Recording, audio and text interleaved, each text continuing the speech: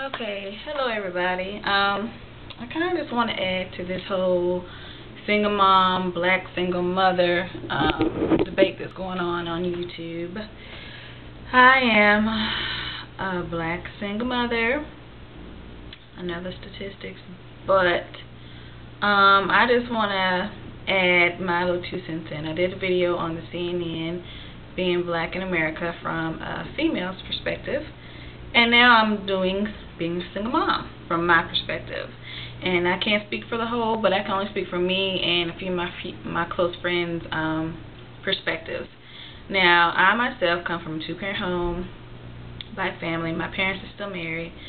And I was raised middle class, went to college. But I think one of the problems, well, I don't necessarily know if it was a problem, but an issue that I had was when I was little, I was pretty much an ugly duckling. I felt like I was ugly. People called me ugly. They said my eyes were big. I was black, so on and so forth. But I didn't really get any positive reinforcement at home. My parents never told me I was beautiful. They never told me they really loved me. I mean, I would tell them I love you, and they would say, well, I love you too. My father was there. He worked hard. He played sports with me and my sister, and we had a good time, but he was not very, just weren't really close. We were more friends than anything. He never hugged me. He never had any heart-to-heart talks with me. He never, and this is the case with a lot of black men from, older generations. They weren't very vocal. They were just the breadwinners, and it was up to the mother to nurture the daughter. But my mom, when it came to talking about sex, she never talked to me about sex. She gave me an encyclopedia, said look it up, gave me a book on sex, and basically said keep your legs closed. She never told me what to expect from guys, how that I should expect guys to treat me. Only thing that I saw was my parents' relationship, which seemed healthy to a degree. My dad always took us out to dinner every Sunday. He always paid the bill. I never saw my mom pay for one meal. But I know these days, it's recession economy. I don't expect the guy to pay for my every single, everything. I believe in give and take. But, so, in high school, I was a quiet girl. I was a good girl. I was a virgin, and none of the guys looked at me. I didn't get any attention from guys. And so when I went to college, and all of a sudden there was this flurry of guys, coming at me, I didn't really know how to react. All of a sudden, I was beautiful. The guys loved my butt. They loved everything about me, and I thought, wow.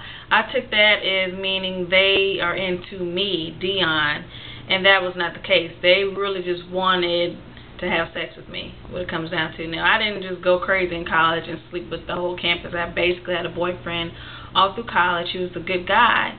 But I ended up breaking up with him because I was letting what these other dudes were saying get in my head, like, oh, I'm beautiful, I'm this and that. I thought I could do better.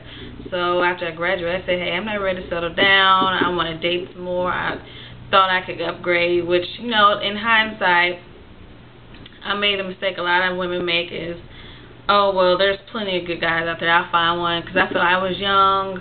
There'll be other guys, and broke up with this guy, graduated, came home, met another guy who had just got his master's degree, college educated. Seemed like he was a really sweet man, and he told me all kinds of things. I was beautiful, I was wife material, and he wanted me to have his baby, this and that, and, I was like, okay, whatever.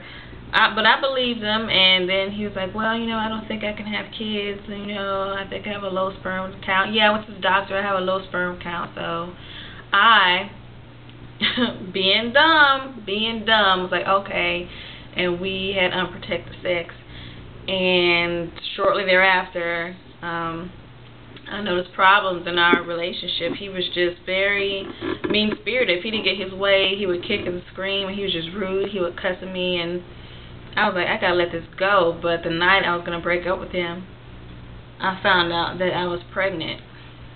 And so, I was like, well, that's cool. He's educated. He has a job. He has his own place. He has a car. He's a decent guy. I don't necessarily want to be with him, but we can co-parent together. We can make it work with 2 of us. And he told me he wanted me to have his baby, that I would be a good wife. So, hey, why not? I can do this. I'm an adult. I made an adult choice. I can have this baby. But he promptly turned around and did a 360. He basically called Planned Parenthood and was like, okay, abortion costs this much amount of money. You need to make an appointment. And that really, everything went downhill from there. I mean, every day he cursed at me. He said it was my fault I got pregnant. I had a low self-esteem as to why I got pregnant. I'm just trying to take him for his money, this and that. Long story short, he's not involved in my son's life at all. As soon as I had him, he saw the baby twice. Then he broke out. He knows where I work, because I work with my father, so he sends about $400 a year. $200 for my son's birthday, $200 for Christmas. And this year he sent him like a backpack and some notebook paper for school. Yeah.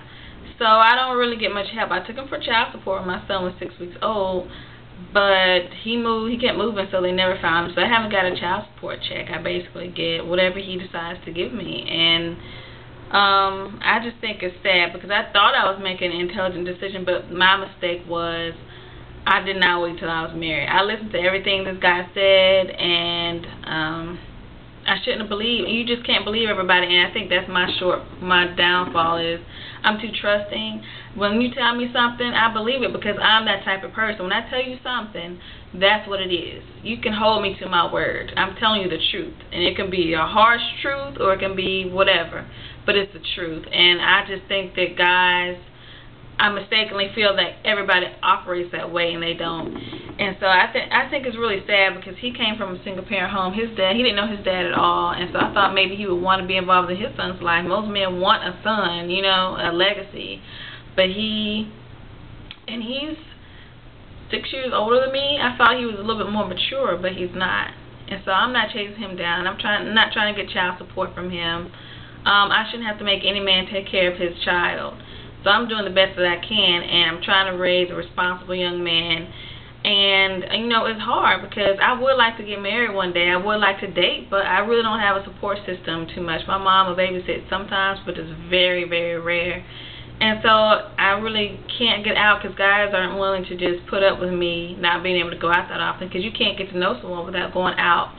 And so that's a problem that I'm having, and I really don't like being put in a box like, oh, you shouldn't mess with this dude, oh, you like thugs, oh, you like this and that. Well, no. In my case, I thought I was making a pretty good choice.